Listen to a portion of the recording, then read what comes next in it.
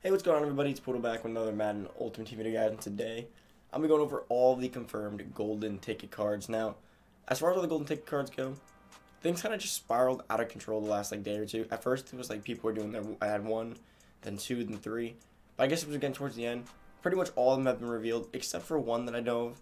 I cannot reveal this one because another YouTuber is revealing it, and it was them that helped it out, so I have to kind of keep that one off the list.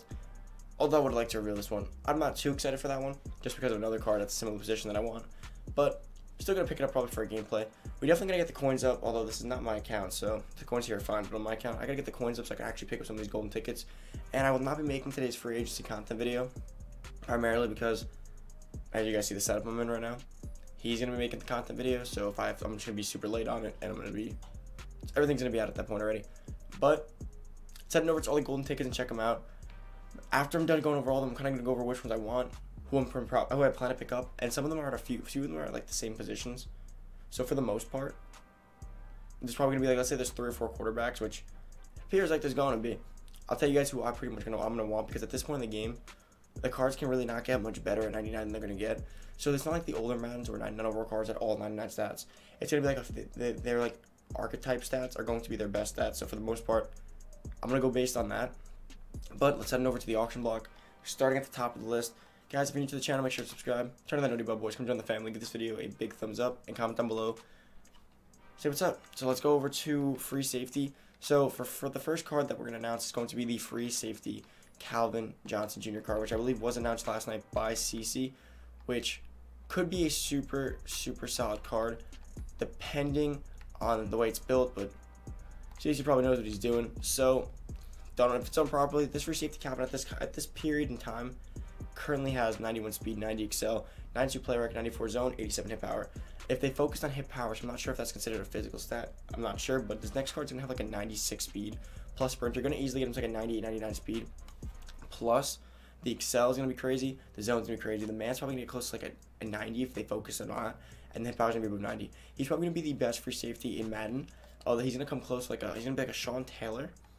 He's going to be similar to Sean Taylor with way better coverage, way better height, way better other stats around them. So he could be super solid. So we got Calvin Johnson at tight end.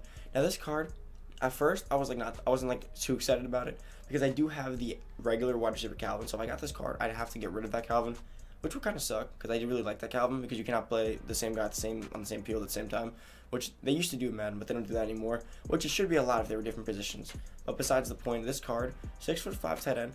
If EA does them right, and they base it off this 87 card, and they get to probably like a 94 speed, plus sprinter, 96 speed, probably like a 95 spec catch, 95 catching traffic, all 90 route running. If they make him Tony Gonzalez but way faster, at 6'5" Calvin, this card's going to be a glitch up the middle, especially down the seam, because he's going to burn safeties, he's going to maul safeties, and just anything in the middle of the field is probably going to destroy people, and he can run routes on the outside of the numbers, so a lot of things he can be doing. Now next on the list is going to be the Steelers tight end, which was Alvin Gentry. Now a lot of you guys probably don't even know who he is. I honestly didn't really know who he was either. Or Zach, I keep calling him Alvin Gentry. Zach Gentry. He's 6'8", and that's kind of the beauty of this card. I feel like they're going to EA him though. I really think they're going to EA him. They're going to probably end up giving him a low route running, low catching stats. But he's just 6'8" because they know that if they make him too great at anything, he's gonna probably break the game. And as far as abilities go, guys, for the Calvins, I didn't really mention those there because I mentioned those in the other videos. But as far as this one for Zach Gentry, I did also put Matchup Nightmare. Is all we're really focused on this card, Matchup Nightmare, and the ability that makes tight ends pretty much like just destroy people. I forget what it's called, but so far the ones I have named aren't gonna be any one of the ones that I'll probably end up picking up. As tight end Calvin, it depends on the stats. Like all these cards are gonna be circumstantial. Tight end Calvin is going to be based on what the stats they give him if they don't EA him, and as well as Zach Gentry. If done properly, they could be really great cards. Okay, so one card that I'm actually looking into, who I might actually end up picking up when the time does come. The only reason I wouldn't is if he's too similar to this card, and this card drops in value a lot. But he's already 98, so for them to upgrade to a brand new golden ticket Lamar Jackson, it's not going to be the biggest upgrade, but the abilities alone could make it worthwhile. So the next Lamar will probably have like a 96 speed, which would mean that with Sprinter on him and John Madden, he will get up to a 99 speed. His throw power probably like a 93, throw short probably 97, throw mid probably, and if they focus on throw mid, which I imagine they will, and throw deep, he'll probably end up with close to like 98, 99 throw mid and throw deep, which then with chems and everything, guys, he's gonna have 99 throw mid, 99 throw deep, 99 throw short, 99 throw under the pressure, 99 throw on the run, 99 play action, as well as 99 throw power would go deep potentially, and 99 speed. So every single card stat on this card will end up being 99 on a team with chems. That's ridiculous. So I will attempt to pick up this golden ticket Lamar, pending his price, because his price could be pretty crazy. And as far as abilities, probably escape artist if we can, dashing Deadeye if possible. I think it might have to be roaming Deadeye though. Maybe fast break for quarterback design runs depending on the person, and hopefully gunslinger, because I believe with 99 throw power, but it won't be a stock 99 throw power, so they'd have to actually focus his ability on it as one of the things you pick. So let's see if we go that route. Josh Allen, he has not gotten any love this year. Had a really good year, led the Bills to the playoffs, and he really got no love at any of the cards. Josh Allen's going to be a strong arm type quarterback, so his next card's probably going to have, chemmed up and everything, going to have close to 99 throw deep, especially if they focus on that.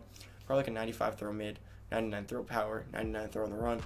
Probably going to be like a 92 speed at quarter. No, not 90 speed at quarterback. Josh Allen's going to be a typical gunslinger, escape artist, dashing Deadeye. That's probably going to be his build. Now, am I going to pick him up? Probably not. So far, Lamar's going to be the only quarterback I'm really focused on. Now, as far as the next guy, a guy that I'm really not too excited about, because he fits the role as every single card that I have been looking for this year at linebacker. It's at linebacker, which I've been waiting for a left outside linebacker, but I wanted a zone 1. And once again, I'm getting a pass rusher that I do not want. I've been wanting a zone left outside linebacker all year to fit my scheme. I'm just about ready to actually change my scheme at this point, because it's never going to happen. Now, as far as this card goes, next year's going to have like a 92 speed.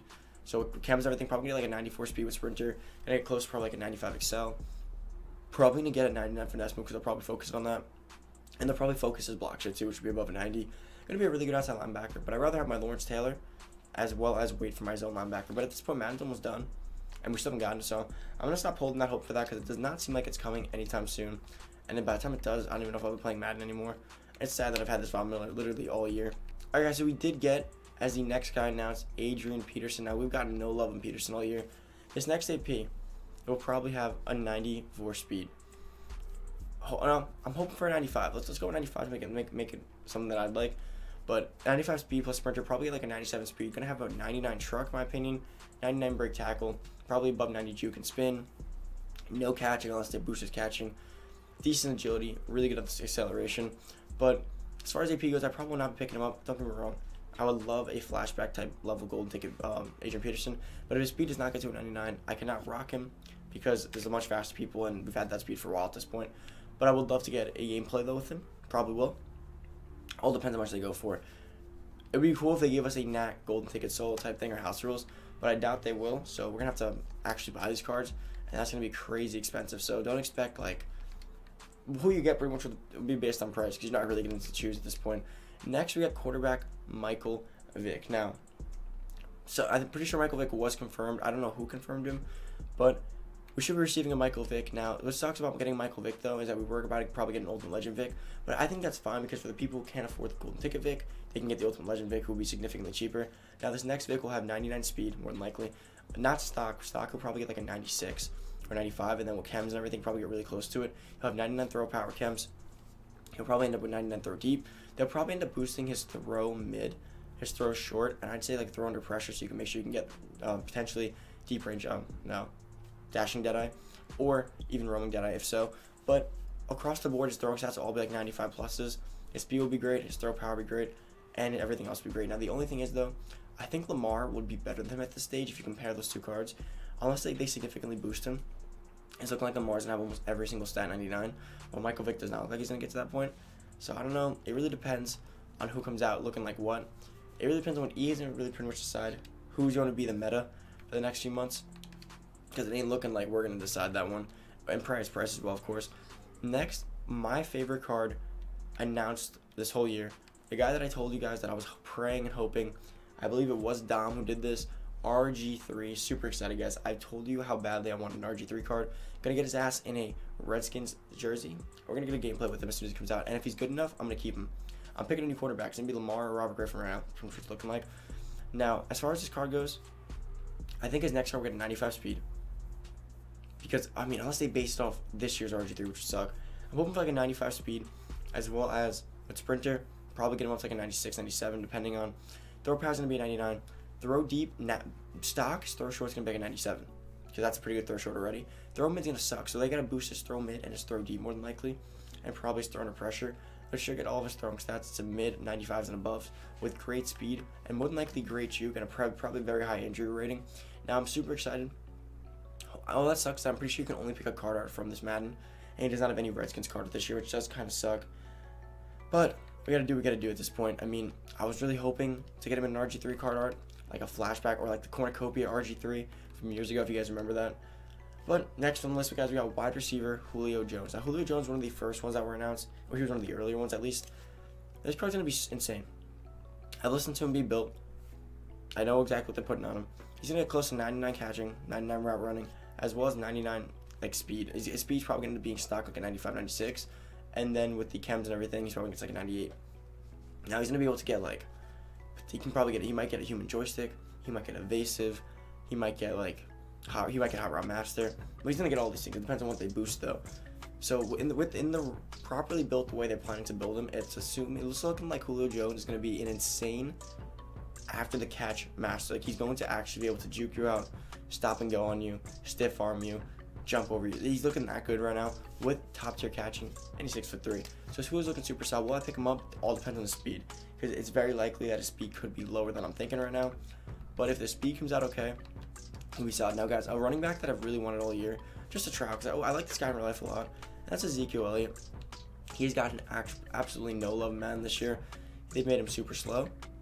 They made him not usable. They've given him no upgrades. This next Zeke card might only get 94 speed. He might only get 94, which means he'll end up 96 chemmed up, which to me, in my opinion, is not good enough to start. But let's say in a world where they give him a 96 speed, he ends up with a 98, right? And he's usable. Probably end up with like 96 excel, which again, usable.